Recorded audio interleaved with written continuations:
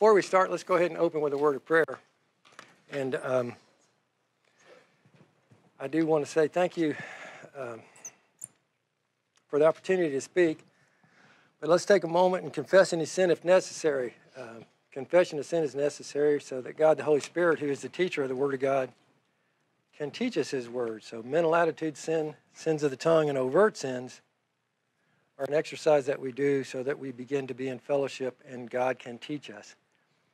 This is not only true for those that have come here through the automobile, but also for those over the internet. So just take a moment, confess any sin privately, and we'll begin.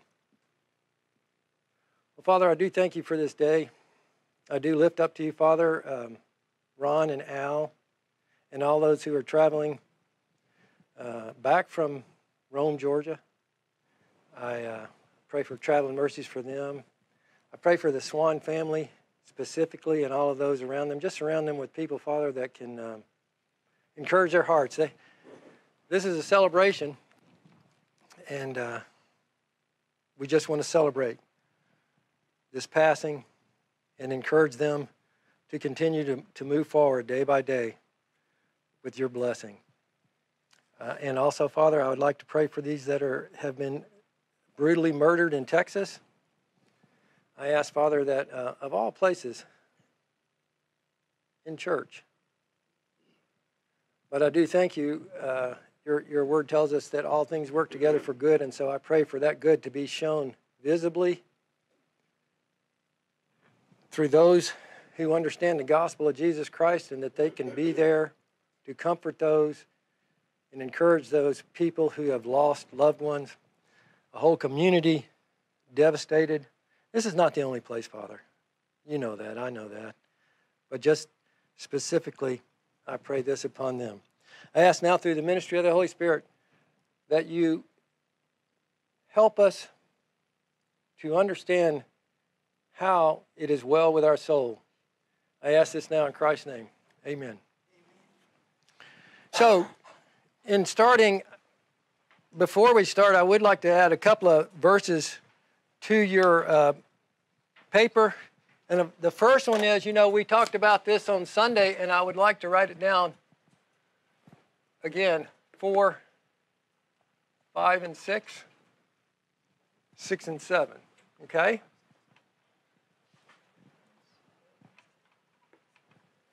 And for those of you who weren't here, I would recite it, but I don't want to, like Charlie says, mess up. So, but this is a prayer for us for this month. And this is something that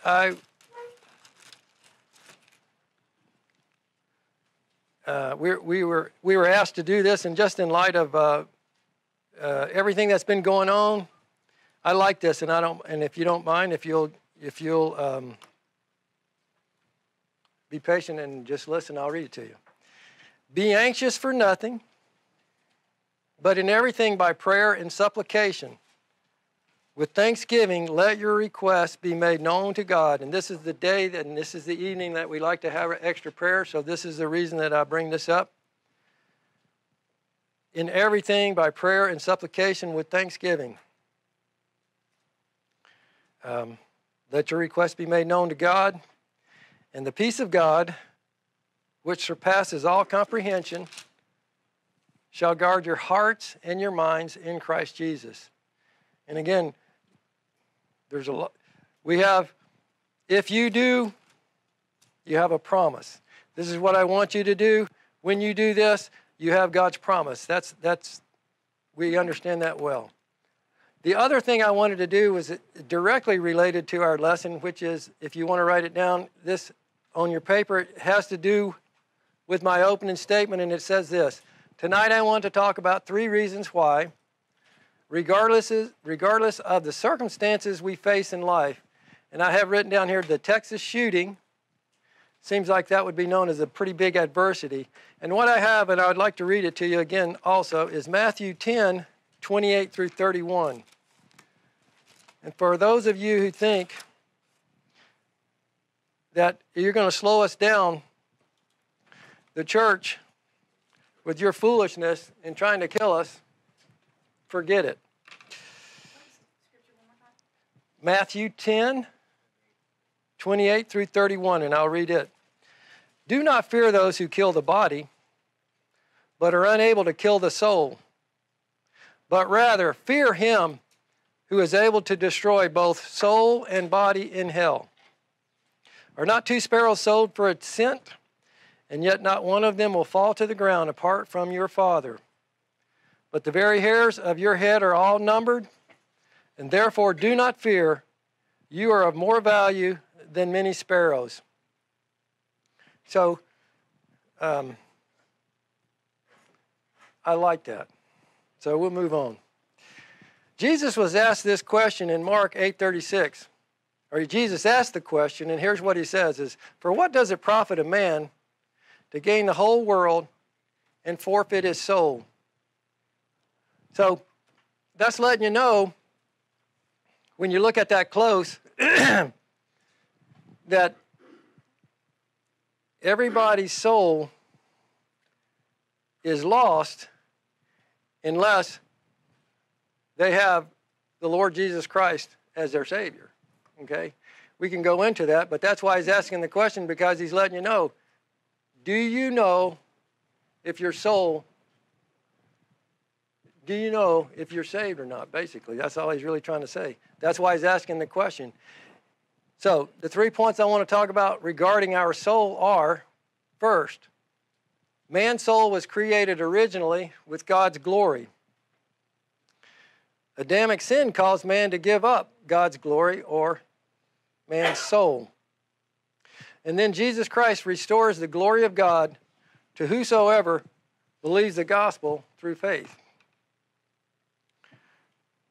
In reference to Jesus' question in Mark 8:36, who better to ask the question than the one who participated in both the creation of the world, the creation of man, and the creation of the soul, but the Lord Jesus Christ. He was there, so he would know. All right. Looking at our text, let's take a look at that real quick, and I'll read that for you. And that is Genesis 1, 26 through 27.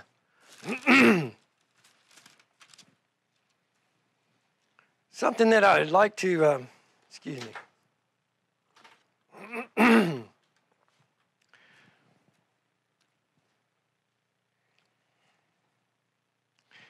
This is on the 6th day when God is creating, really beginning again, truthfully is what he's doing here. He's created the heaven and the earth on Genesis 1:1, and then now we're down to day 6 where he's creating man. But he says this.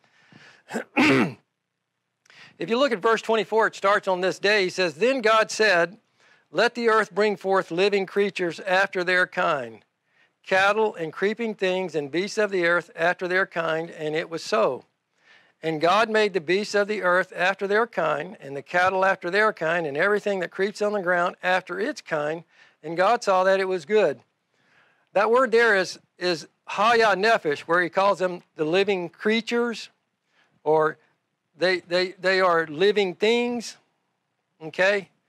And everything created from day 5 and day 6 have haya nephesh, okay? And then that's what the idea is, being created after its own kind. And that's what's known as the word men. And that's, all haya nephesh has men, except for the interesting thing is the next one, and that's why it's highlighted there. And if you have a key Bible, it might have a little key beside it, and that really is what kind of lets you know God's got something else going on here. Then God said, let us make man in our image, according to our likeness. And then he goes on to say, and let them rule over the fish of the sea, and over the birds of the sky, over the cattle, over all the earth, and over every creeping thing that creeps on the earth. And God created man in his own image. In the image of God he created him, male and female, he created them. So again, like I say, tonight I want to talk about 3 things that pertain to that the Lord brings out. Just on a side note, wouldn't that be exciting if everything was under our rule today? You know, like if you have pets or anything. Like I have a cat, you try to tell her to do something, and it's like, not going to happen. So anyway, all right. A study of our text is going to reveal how and why man's soul was created. In February of 2011, our pastor, Ron Adema, taught a lesson on what was known as the worth of the human soul. And the question was asked to him, and so he wrote it down, and this is what it was. What is the worth that God sees in fallen mankind that would cause him to send his only begotten Son to die on the cross for them, and would cause him to send missionaries to foreign souls to die for them, meaning God and his Son? What is the worth that God sees? Okay? And that's, why do I say that? Because we as humans,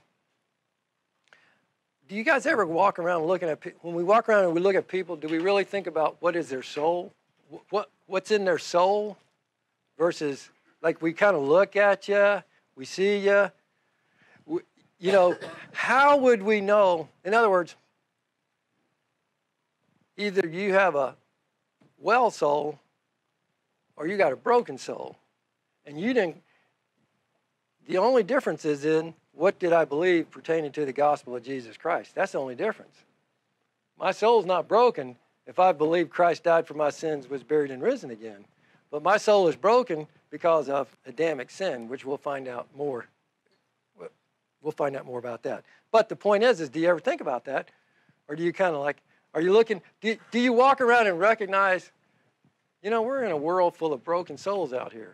Broken down people, broken souls. They don't know it. We don't know it unless we maybe engage in conversation. So it's just something to think about. Yeah, I might ask them. I might talk to them about it, okay. I like to know. I'm a guy that needs to know, you know. I'm just one of those people. All right. So what is the worth that God sees?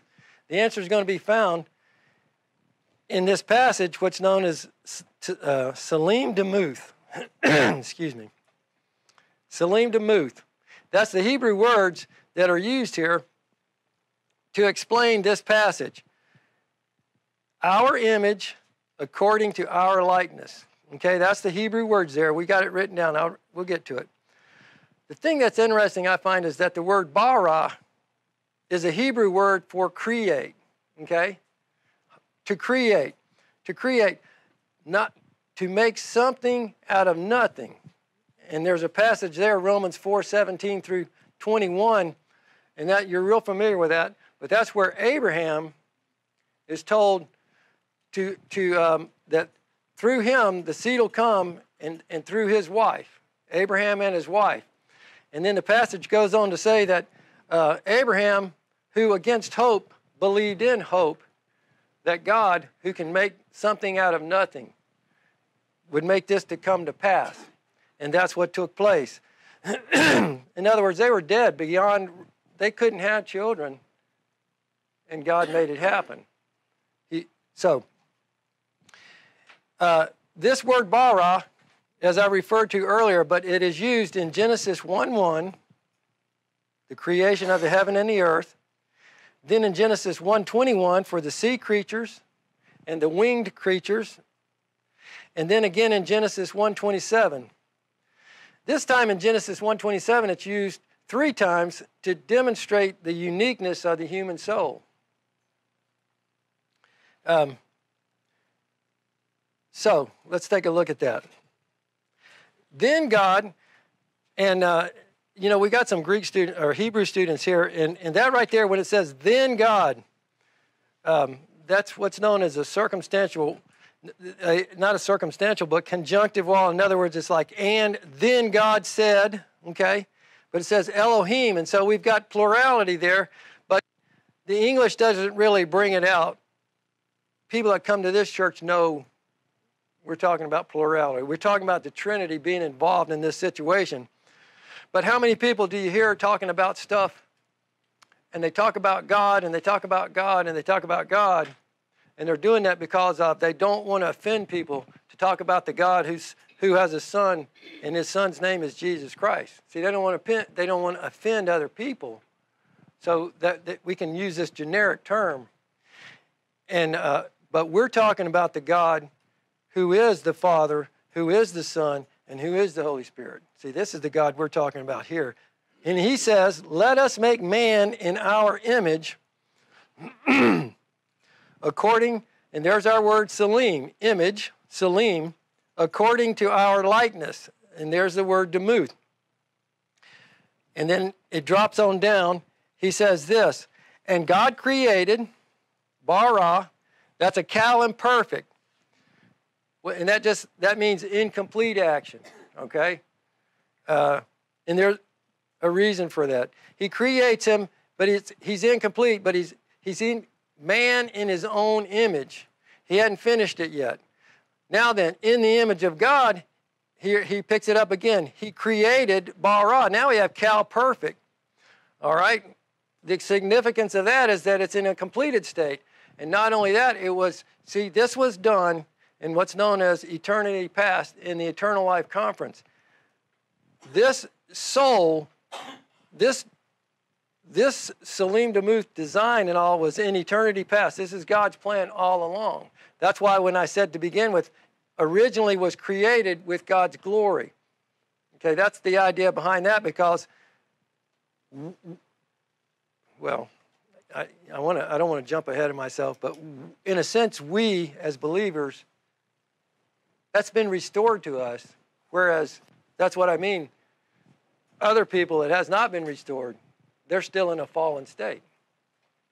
So, this is a real big deal. In other words, this is a real big deal. It might not seem like it to you, but it's a real big deal. All right.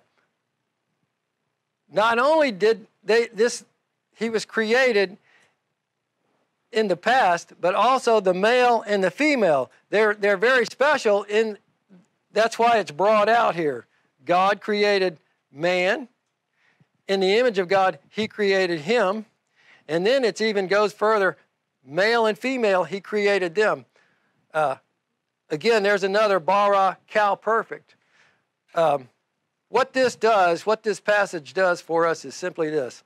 It informs us that the human soul was designed in eternity past at the Eternal Life Conference. Now, turn to John 17, 5 and 24 for a moment. I want to show you something here.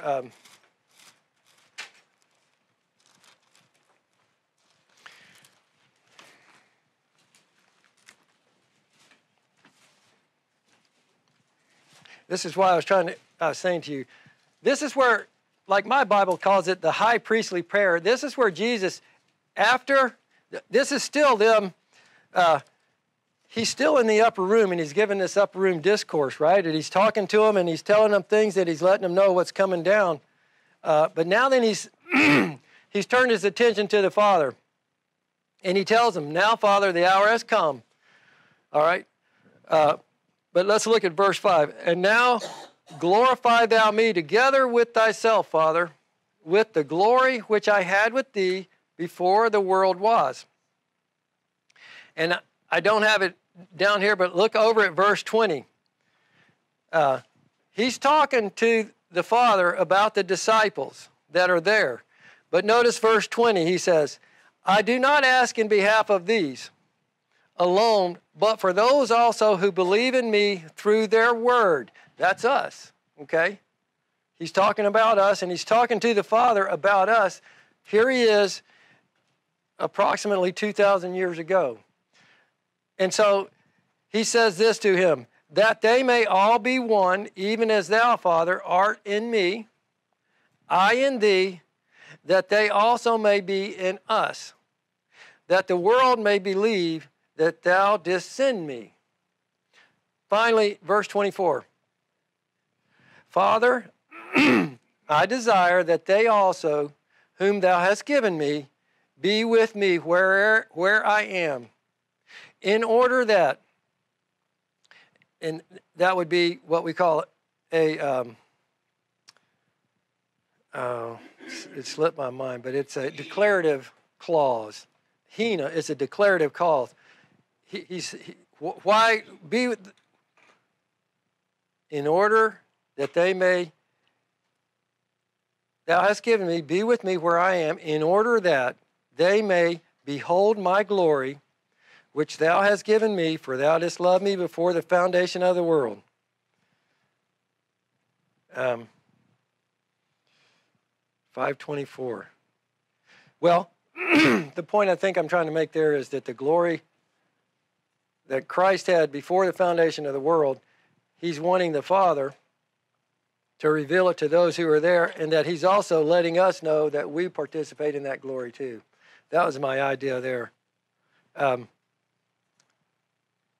So, back to our text.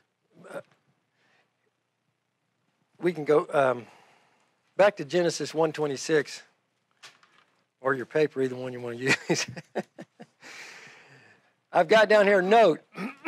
Here's the significance of what I was trying to tell you about bara and other things. There's some words here that we want to point out.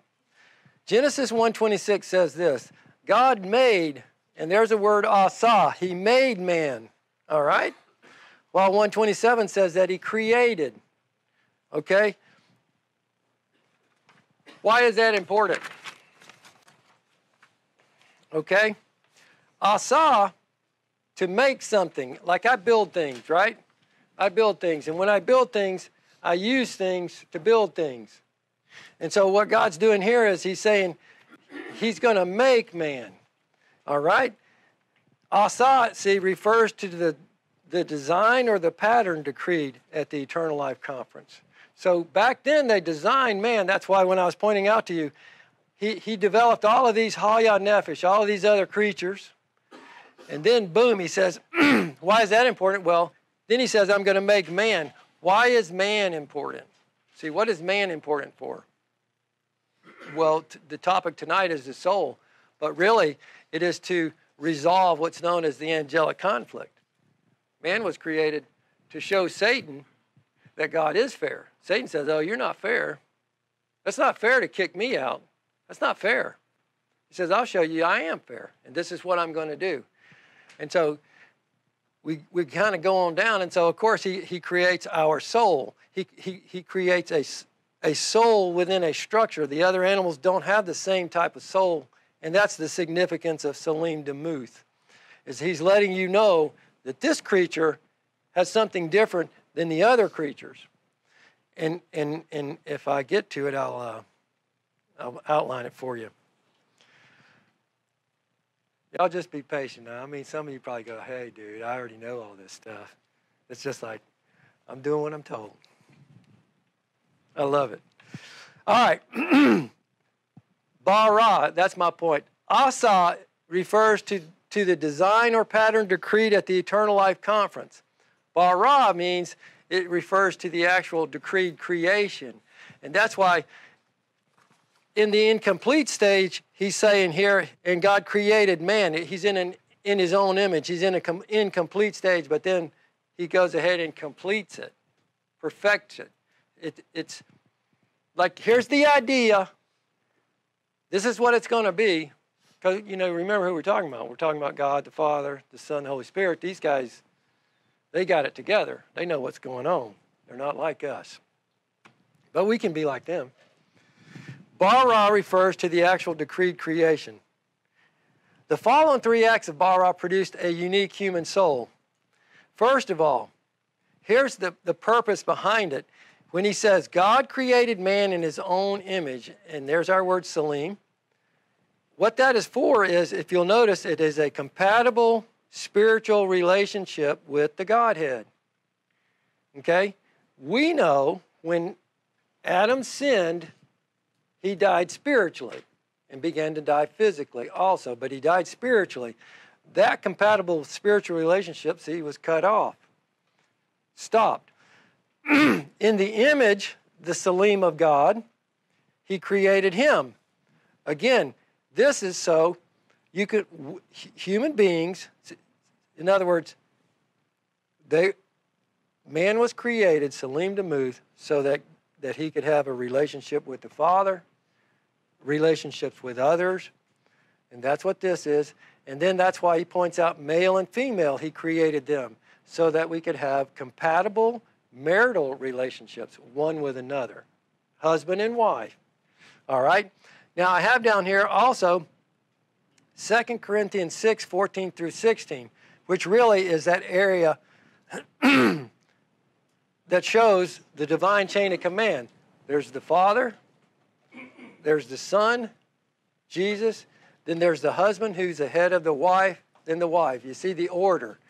The point is to have a compatible marital relationship, you have to keep things in that order.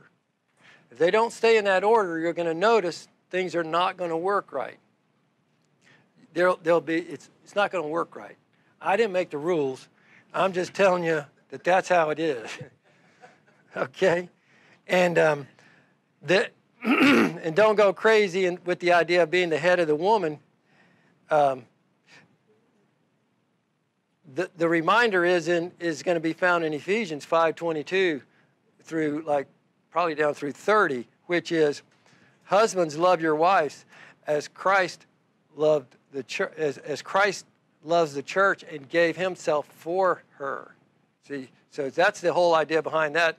Being the head, in other words, I have to demonstrate love to my wife as Christ demonstrates, as God has demonstrated his love towards us through Christ. That's how I'm the head. I'm not the head by bossing her around. It won't work. Well, in my case, it would probably work because my wife is very sweet and wouldn't hurt a fly. But that's what got me straightened out, was because it didn't, I yell at her and she'd do it. And I was like, that's not right. All right. Here we go. The Salim Demuth of the human soul is patterned. It was patterned after the Trinity of God. Or, I'm sorry. I'm talking too fast. It's patterned after the Trinity or Godhead. And then what I have here is one in essence. And then I want to show you, I know y'all know the essence box, right? But that's what we're after is, we have, omniscient. Boy, if I have to write all that out, it's going to be tough. Omnipresent. What if I just do it, because y'all know this. The O's. You know what I'm trying to say? You got we call it Cell Junior Uve from the camp, but you've got omnipresent, omniscient, omnipotent. We have love. Then we're going to have veracity. Yeah. The 3 O's. Then we have a sovereignty. Okay. And I've got it here to remind myself. Yeah. Righteousness. Did somebody say that? Yes. Righteousness.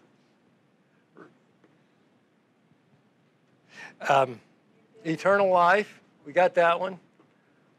And then, like you say, immutability, which is God doesn't lie.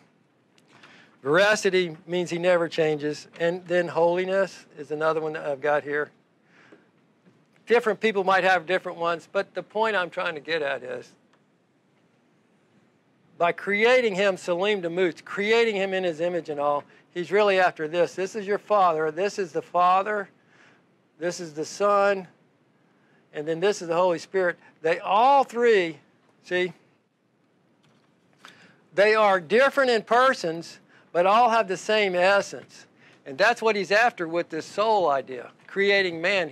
He created him.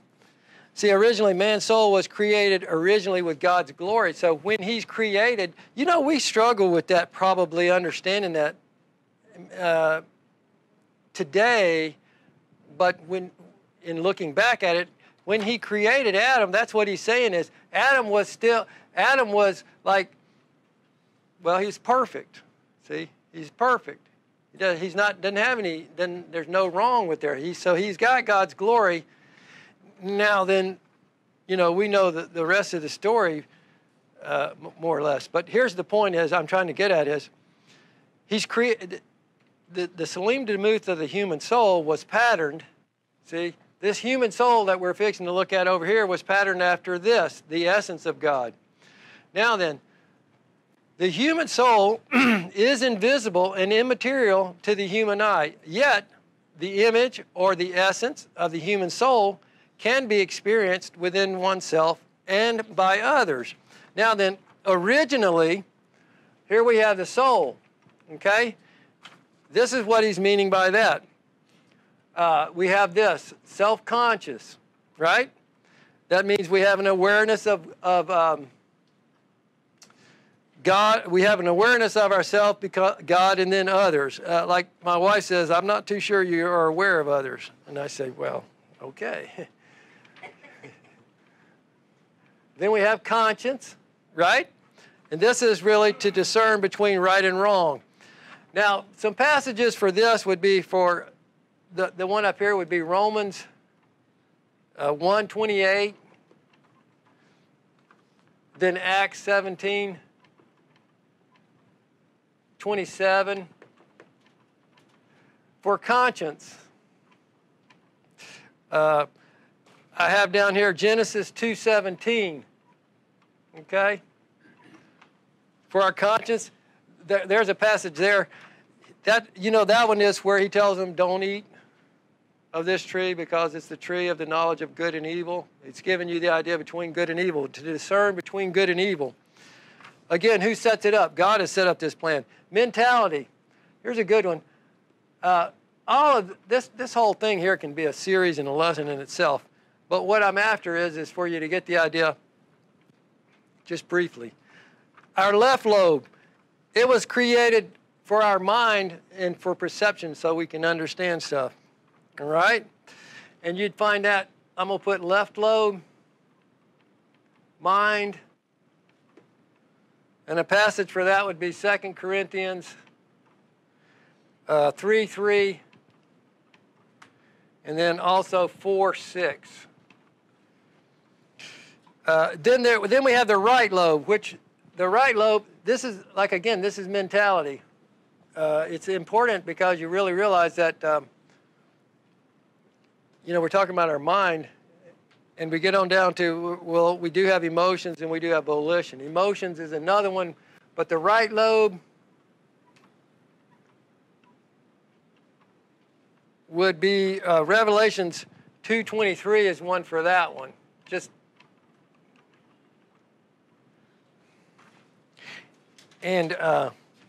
Also, this is the soul. This is the soul in the concept of the essence of the soul. It was created in a perfect sense. That's why it's kind of goofy for them to go, well, if I eat of this tree, I'm going to learn more than, I'm going to learn more, when God's the one teaching them to begin with. How are they going to learn more? Like, how am I going to know more? How am I going to learn more than God knows, so to speak? When God's who knows everything, how am I going to learn more than that? And so, as you can see, but volition is free will. Then John 3:18 is one there. And then finally I have emotion.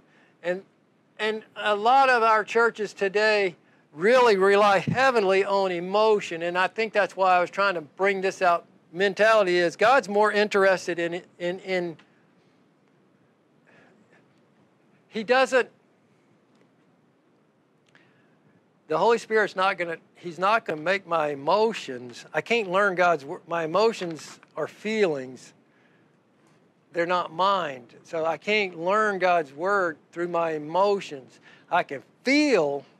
Like when I'd be down at the jail, I'd be talking to some guys and they would go, I feel you, man. I feel you, brother. I feel you. And I was like, I don't know what. Like, what are you talking about? So I gathered they must have been getting some kind of an emotional deal, but I'm just saying. But emotions help you to appreciate your feelings. Okay?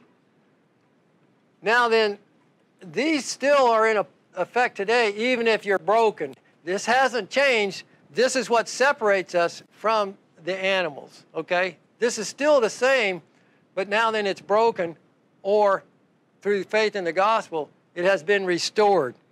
And then Matthew 27, 3 through 5, that's where Peter feels remorse. Okay? In other words, like, that's just an example of an emotion. He felt remorse for what he had done. But I have that as Matthew 27, 3 through 5. All right. All that being said, I just, to help explain these two passages, the human soul pattern after the Trinity, okay?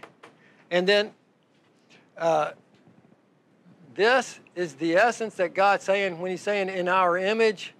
And then this is what it's like when he's saying according to our likeness. So Salim refers to the image of the Son of God, okay? And some passages for that would be your Genesis 9:6,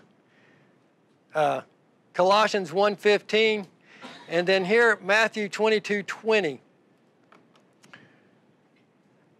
Turn to that passage for a moment, if you would, please.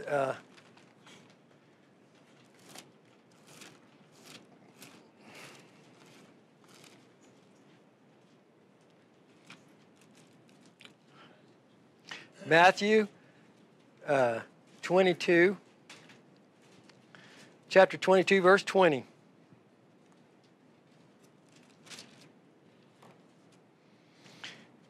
And this is where they asked Jesus, he says to them, they're saying, they say, Jesus perceived their mouth. Verse 17, tell us therefore, what do you think? Is it lawful to give a poll tax to Caesar or not? Jesus perceived their malice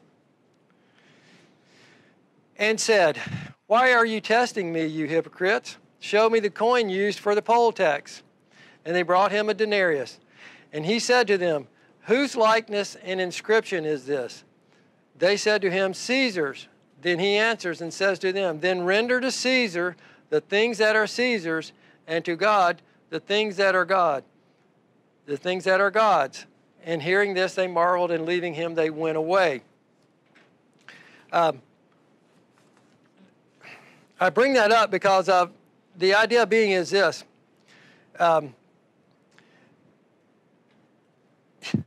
Our image according to our likeness. First of all, our is like a first plural possessive pronoun, pronominal suffix. Did you get that done? All right. Why is that important? Because he's trying to help us to understand something. This passage can help you understand the fact that the meaning of image is according to likeness. Image according to likeness is the stress here. It's not, there are some Bibles that'll say in our image and according to our likeness. And that's not what the text points out. The text is image according to likeness, and really it's the idea of this.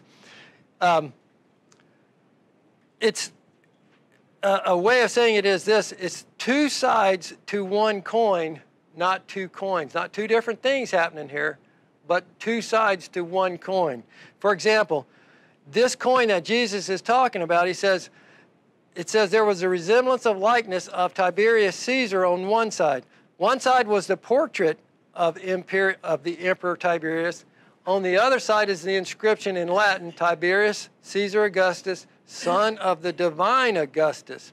So the coin was issued by Caesar and was used for paying tax to him. In relation to what we're talking about here, who made the coin? Who made this coin? See? God made this coin fashioned after this coin. And of course, this is in the original state.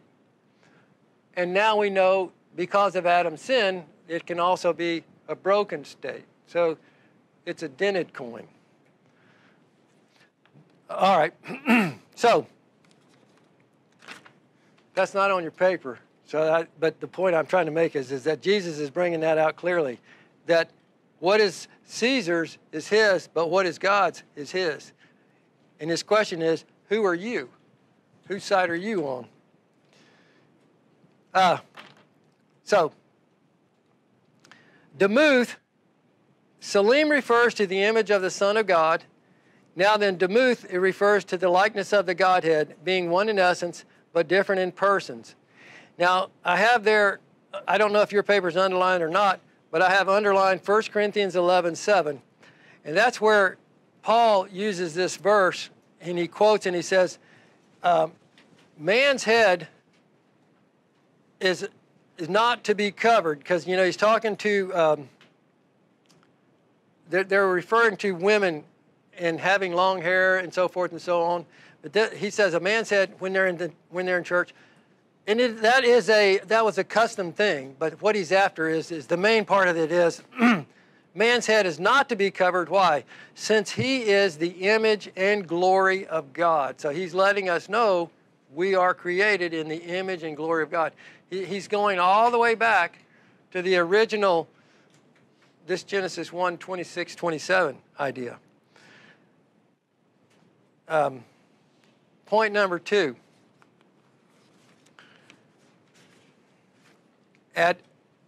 Adamic sin caused man to give up his glory. Because of Adam's original sin, and we have AOS, the human soul, made in the image according to the likeness of Godhead, fell short of the glory of God's Son, Jesus Christ. And that's your Genesis 9:6 passage. That particular passage there is where Noah has been given the permission, like he can eat all kind of different things, he can eat meat and everything, but he says, if man's blood is shed at his hand, his blood should be shed also. Why? Because do not kill one another, basically, because man is made in the image of God. And that's what that passage is. Mark 8:37 says this, what shall a man give in exchange for his soul? Adam, the head of the human race, he gave up his soul, or God's glory, through sin. So now every member of the human race falls short of the glory of God. Adam's original sin. Romans 3:23-24 tells us, for all have sinned and fall short of the glory of God, being justified as a gift by his grace through redemption, which is in Christ Jesus. Jesus Christ is the glory of God. 2 Corinthians 4:4 tells us, in whose case the God of this world has blinded the minds of the unbelieving, that they might not see the light of the gospel of the glory of Christ, who is the image of God. Colossians 1:15, Christ, and he is the image of the invisible God, the firstborn of all creation. So Adam's sin caused us, this perfect soul, to be broken or to fall, to be lost. Christ has come, or was sent, all as a part of God's plan, really what we would call his perfect plan, is to restore that. So,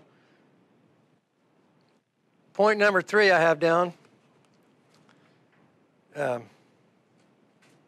Jesus Christ restores the glory of God to whosoever soul believes the gospel of grace salvation through faith.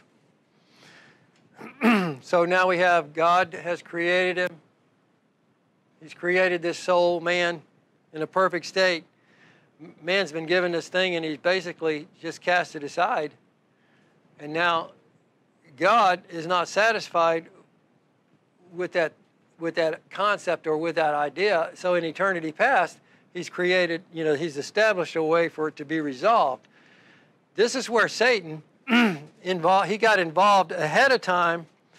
So God said, I'm going to create man so that you will see that I'm fair.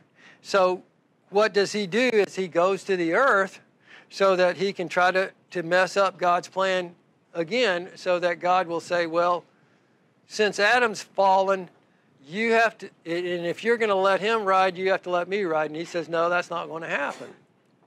I'm going to give him freedom of choice, and he'll choose me over, he'll choose me of his own free will. Now, Satan was allowed, and he had plenty of opportunity to change his mind about God's plan by being cast out, but he refused, so that's why he was cast out. That was the reason hell was created, was for the devil and his angels. It wasn't created for us. But depending upon what you believe pertaining to the gospel of Jesus Christ, you could end up in hell if you don't put your faith in Christ, in his finished work. You will end up in hell because that's what God's word says. On in Revelations, you'll find it, we know that. Here we go, though. Jesus Christ restores the glory of God to whoever believes the gospel of grace salvation through faith. Romans 5:1 says, therefore, having been justified by faith, we have peace with God through our Lord Jesus Christ. These are some passages, and I've got the other two. I want to just go ahead and read them. Right here, it tells us that 1 Corinthians 15:22, this is to show you that Christ has restored us. 15:22, 1 Corinthians, as in Adam all die, so also in Christ all shall be made alive. 1 Peter 1:18-19, you were not redeemed with perishable things like silver or gold, but with the precious blood as of a lamb unblemished and spotless, the blood of Christ. It says that Christ restores us, the believer who believes the gospel. Now then, I've got some passages on here. I do have them written here. The 13 charges of Adam's original sin are removed by faith in the gospel of grace salvation. We know these passages, but just a refresher, 15:3-4 says this. Paul says, first of all, I give unto you that which I received, how that Christ died for our sins, according to the Scriptures, that he was buried, and that after 3 days he rose again, according to the Scriptures. We know, we could say, well, what Scriptures are you talking about, Paul? And they are, of course, the Old Testament. Why am I saying this? Because once I believe the gospel, the 13 charges have been removed. What are the 13 charges? We know they're removed. We know what they are. Spiritual death, the wrath of God, spiritual blindness, spiritual alienation, enmity, condemnation, unrighteousness. We're in spiritual darkness. We're under the curse of the law. We're in the slave market of sin. We're a natural man. We're perishing. We're ungodly. All of those were given to us when we were born into this world with this lost soul. Okay? When I believe the gospel, now I have a saved soul. All of those are removed. Plus 13, well, do the math. There's 50 other things, but one of them you can lose, which would be the filling ministry of the Holy Spirit. But there's quite a few things there. Here's my point. Once these are removed, then the image of God's Son is restored by the regeneration work of the Holy Spirit.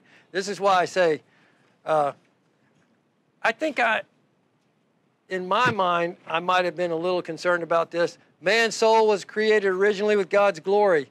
It took me to do this lesson to be okay with saying these things. Adamic sin caused man to give up God's glory. Now then, Jesus Christ restores the glory of God to whosoever believes the gospel through faith. I was struggling with that until I began to do the study, and the study points out that, yeah, everything that I said is actually true and correct. But I struggled with that word glory and stuff like that. That's just me personal. And how does this take place? Well, he saved us. Titus 3:5-6. God saved us, not on the basis of deeds which we have done in righteousness, but according to his mercy, by the washing of regeneration and renewing by the Holy Spirit, whom he poured out upon us richly through Jesus Christ our Savior. The moment we believe the gospel of Jesus Christ, God the Holy Spirit comes and indwells us, restores us back to where we were originally. How do we know? It says, he Hebrews 1:3 says, and he, Christ, is the radiance of his glory, God's glory, and the exact representation of his nature, and upholds all things by the word of his power. When he had made purification of sins, this is who we believe in, Jesus Christ made purification of sins. He sat down on the right hand of the majesty on high. His work was completed. The plan of God is going to be carried out to fullness. Now then, why are we saved? We are saved to become conformed to the image of God's Son, for whom he foreknew. This is Romans 8:29. He also predestined to be conformed to the image of his Son, that he might be the firstborn among many brethren. So we are saved to be conformed to the image that we once had. It was done in eternity past, fell, and now then we are being saved to be conformed back to the image of Christ. You know, we understand that we have to either, if the rapture doesn't come, we have to put off this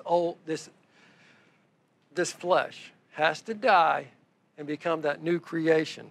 Well, we are the new creation. We just have to put on the resurrected body, fashioned after his body.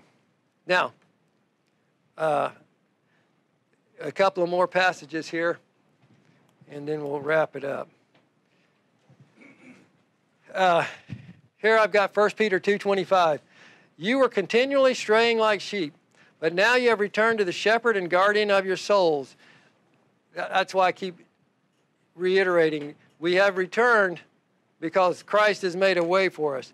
But we all, with unveiled face, beholding as in a mirror the glory of the Lord, are being transformed into the same image from glory to glory, just as from the Lord. That's why I was telling you, all of these passages are showing us that Christ has restored the glory of God to us. So therefore, to God, the worth of the human soul, as originally created, is his reason for sending his Son to die on a cross, to be buried, and to rise from the dead, so that he could restore his Salim Demuth by the work of Christ to us through faith. And just as a side note, I've wrote down at the end of this, even if we don't feel like it at times, I hope that this lesson has encouraged us to not only say, but to know that it is well with my soul. It is well with my soul. Okay? I'm not a good singer, or I'd sing it for you. Yeah. But I do like to hear that song, actually. It is well with my soul, for a fact. Okay. We'll go ahead and close up in a word of prayer, and then we'll finish up with our regular prayer requests. Father, once again, I do want to thank you for this opportunity to share your word. I know that it was real important to me, Lord. Salim Demuth. What a fantastic concept. What a fantastic idea. What a fantastic place for us to be as believers in the Lord Jesus Christ. To know that we have been restored back to being able to have a personal relationship with you. Thank you for that, Father. I pray for all of those this evening as we go forward. I pray for safety in their travel. I pray for their marriages. I pray for them, just their souls in general, that you continue to encourage them, lift them up, and bring them to a place where that Spirit of God, when they walk out in the world, just shines brightly to where they are able to reflect the love and grace that you've given to us. Thank you once again, Father. I love you. In Christ's name I pray. Amen.